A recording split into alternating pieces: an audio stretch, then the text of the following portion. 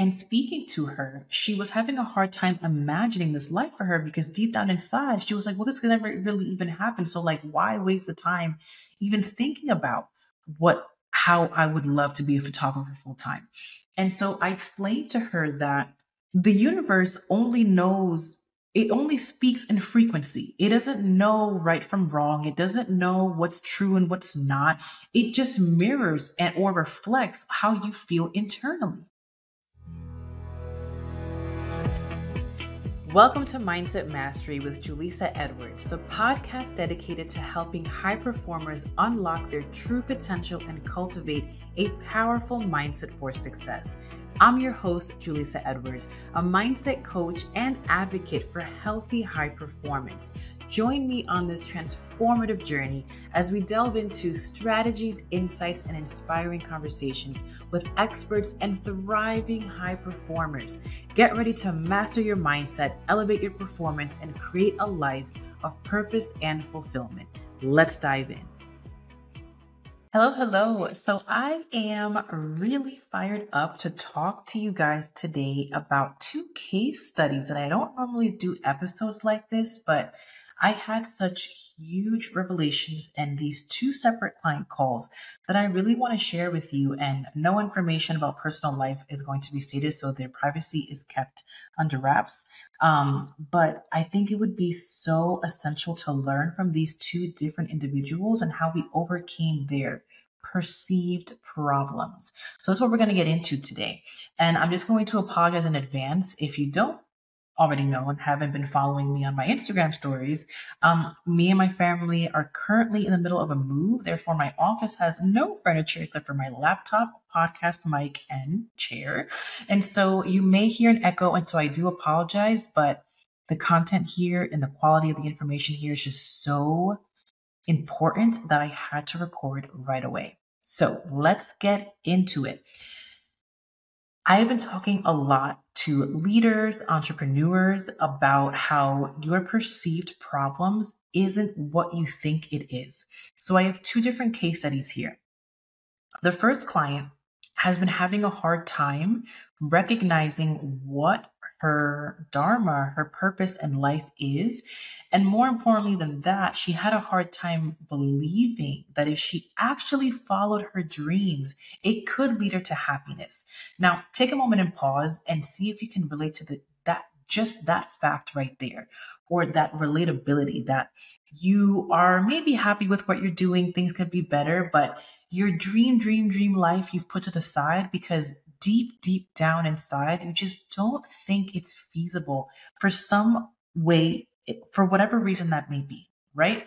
And so the second case study that I'm going to share with you is someone who experiences burnout. Hello, super relatable, in her places of work and in her freelancing that she does on the side because she doesn't know how to have work-life balance. And so I'm going to give you the perceived problem is that she doesn't have work-life balance.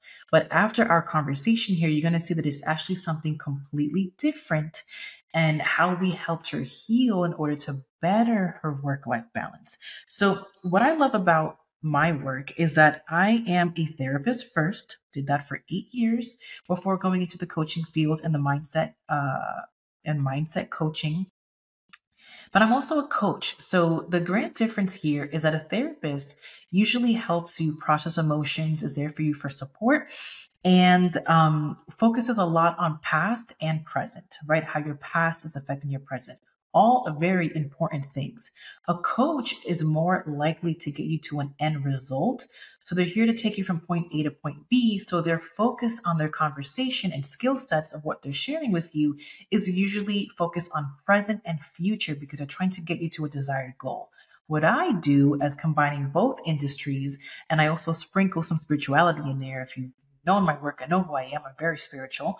I love metaphysics, law of attraction, energetics, all of that jazz mixed in with going into your past, how it affects your present, and using that information to catapult us forward into being able to reach our goals at an even faster rate because we're combining all things together here. So I'm going to go back to the first case. So this woman that I was helping, she was having a hard time believing that she could really make it as a photographer.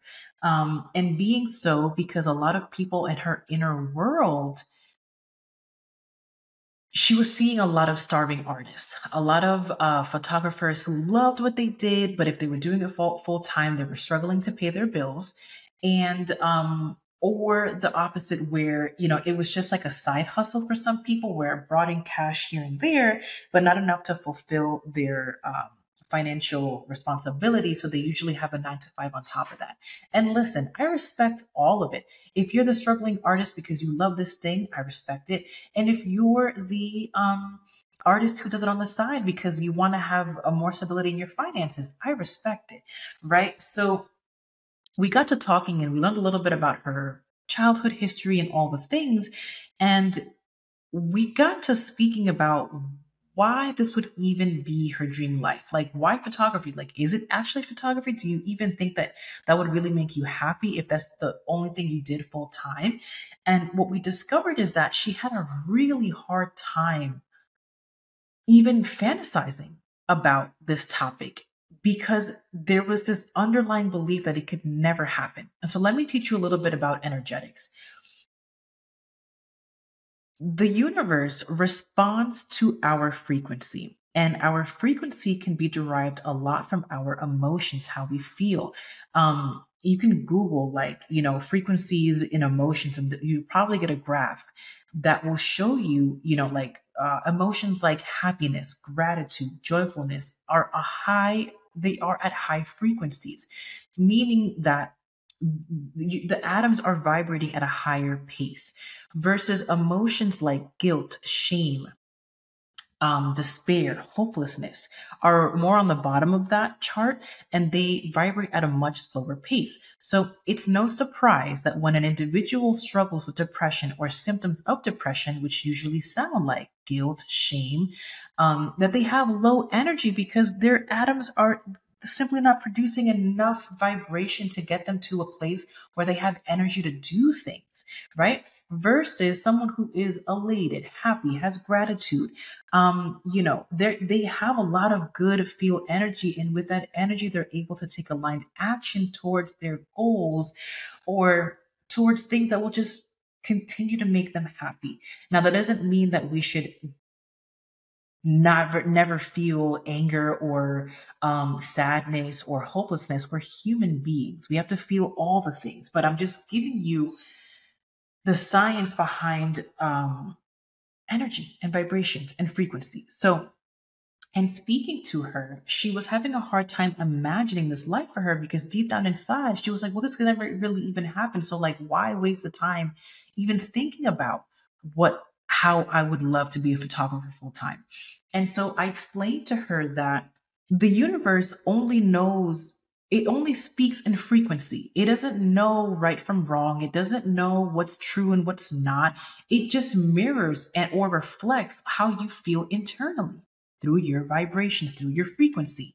So when she's trying to tell me her dream life, and even before finishing it, she already knocks it down by saying this could never happen.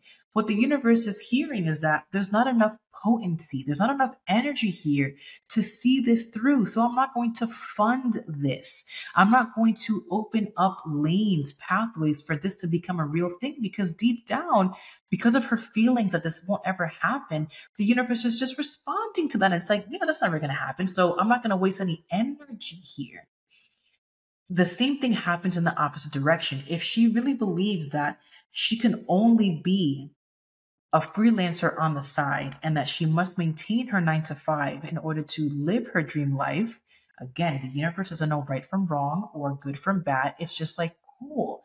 This is what you believe in. I'm going to keep giving you opportunities where you have enough weddings and other opportunities to do your freelancing on the side on the weekends, but it will never be a full-time thing for you because it's just mirroring what you believe.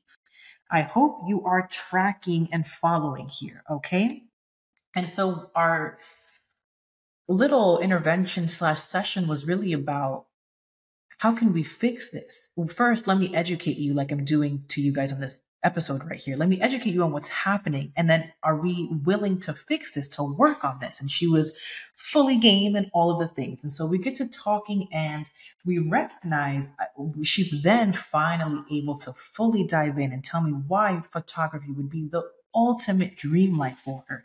And it was so beautiful.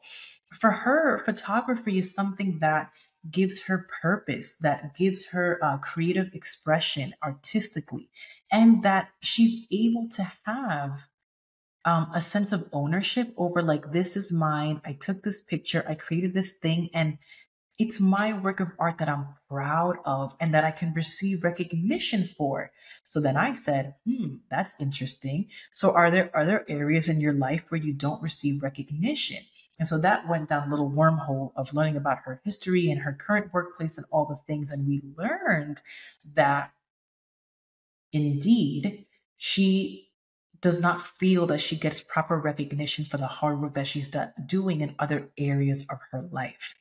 So amongst many, this is a shortened, summary of what happened here, but amongst many other conversations, we learned that photography would not only be her dream life, but it would allow her to heal through her artistic expression and through her ownership of her artwork.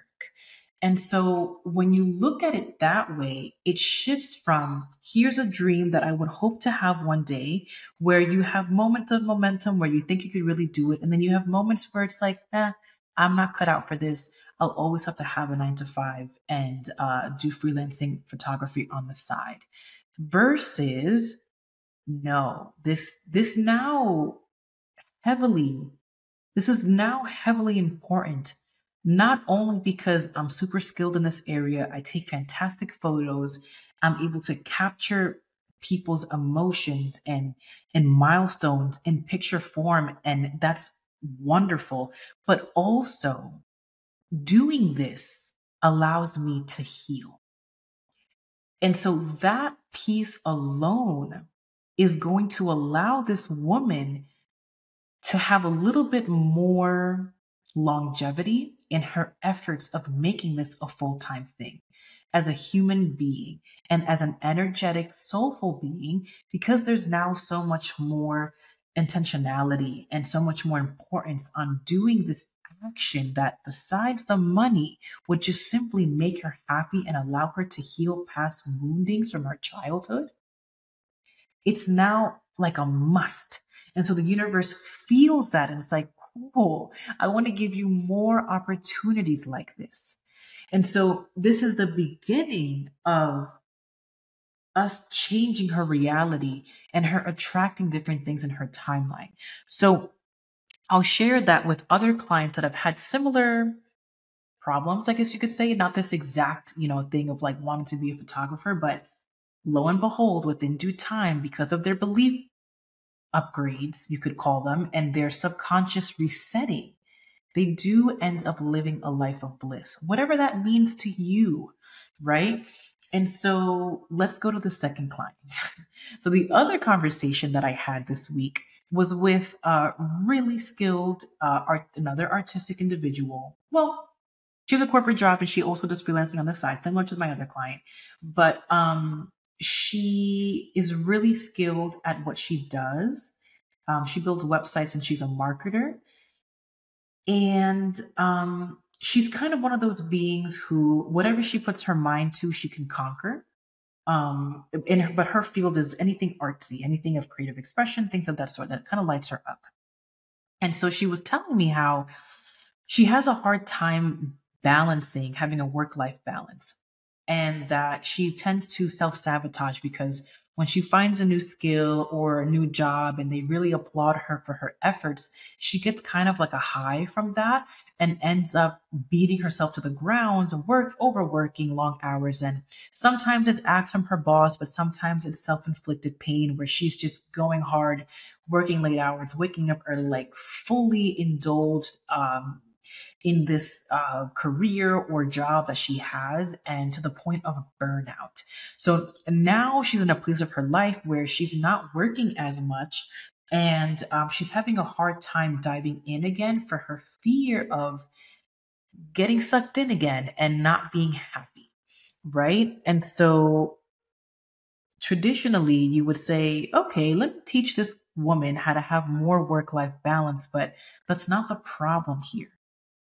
The problem here is in her repetitive actions, her personality. Like the bigger, it's not even a problem. The more curiosity factor here is, well, why do you tend to go so hard in the paint? Why do you work yourself to burnout? Like, what's causing this? What emotion is causing this? Because remember, emotions have energy, and energy allows us to do certain things for better or worse. And so we go digging deep into her past and how long has this been happening and all of that jazz. And um, mind you, these, even though we're digging deep, like these conversations are like 30 minutes long. And then it goes back to coaching so I can help them achieve what they want to achieve in their life and their business. So, we're digging deep in all the things. And she expresses to me that she oftentimes feels like the outsider. And a lot of her past is riddled with guilt and shame for many things that we won't state here. And in learning all of that, beautiful, open hearted, vulnerable conversation that we're having, we understand that the inner child within inside of her feels very lost and has a high need for love and appreciation and acceptance. So, one of her skill sets is what she does greatly at her place of work. And so, when she receives good praise and applause for all the good work that she's doing, it is a high for her because it's something that her inner child desperately needed in her past. Would have been very helpful to help her endure her childhood traumas.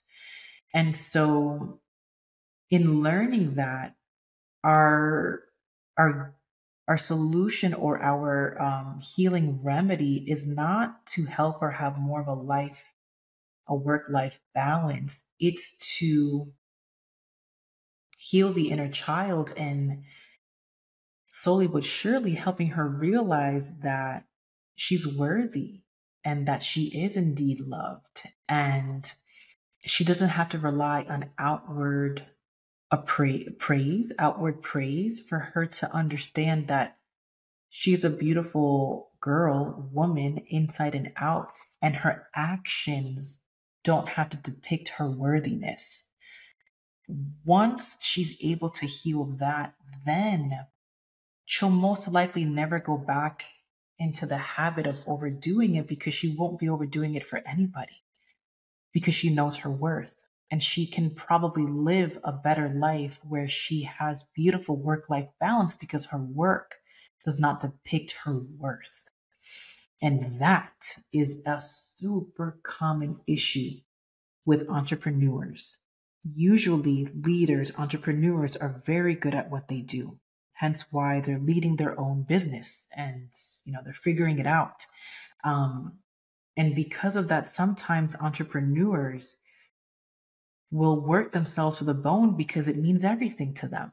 The business's success means everything to them. And I get it. I was once there too. I am an overcoming, healed workaholic.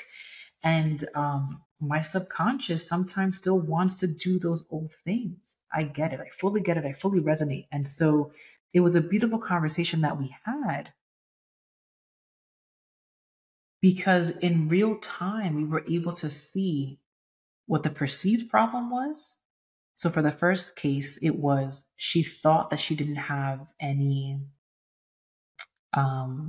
she thought she had commitment issues of like one day she does this job, the next day she does the next. And she was like, I'm hopping around too much and I don't really know what I'm supposed to do with my life. And the real issue here was the lack of confidence, a lack of certainty that her dream life was actually very much or could be a reality for her. It wasn't that she didn't have good ideas as to what she wanted to do with her time. It was that she never believed in them enough to stick with it long term. And for the second one, the perceived problem was that I lack work life balance, but the actual problem was that she has a lot of healing to do within her past surrounding guilt and shame and worthiness. So that's it. Super short episode. I just wanted to show you guys the beautiful work that we get to do when we heal. I'm a firm believer and an embodiment that when you heal it inward, you have outward successes, because everything in life is a mirrored reflection of what your inner world looks like.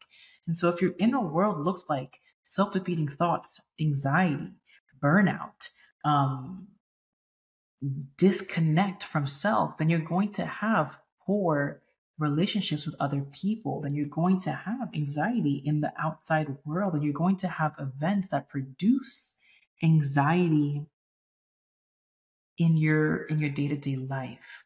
And so I'm, as always, humbled, so grateful to do the work that I do, to be able to break down language that makes it easily understandable to others so they could implement it into their lives, and really continue my mission of just helping others heal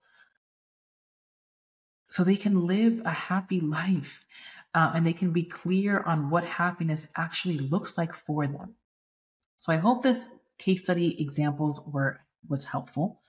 And if you are looking for more support like this, we are currently enrolling for the Entrepreneur's Mind Reset program, which is a 6-month mastermind where I help business owners, leaders, entrepreneurs have a life of happiness so that everything they touch can truly turn to gold, because inside of them there is a beautiful gold radiating light of love, insight, awareness, and ever healing. And anything that they touch will just receive that beautiful, loving energy. And it makes life pretty magical. So I hope you enjoyed this episode. Until next time, bye for now. Are you a high-achieving leader, constantly striving for success, but feeling drained by the weight of responsibility? It's time to hit the reset button on your mind and unlock your full potential. Introducing the Entrepreneur's Mind Reset, a transformational journey designed for CEOs, Type A leaders, and ambitious professionals ready to prioritize their mental and spiritual well-being. Join our exclusive 6-month program where evidence-based therapy meets somatic work and metaphysical techniques. Here, you'll find a tribe of like-minded achievers driven by their passion for success and growth. With personalized one-to-one coaching, group sessions, and ongoing community support, you'll conquer burnout, master your energy, and cultivate a sense of inner peace and abundance. Say yes to yourself and embark on a journey of healing, growth, and success like never before. Visit our website or simply look at the show notes below and reserve your spot today. The Entrepreneur's Mind Reset, because true success starts from within.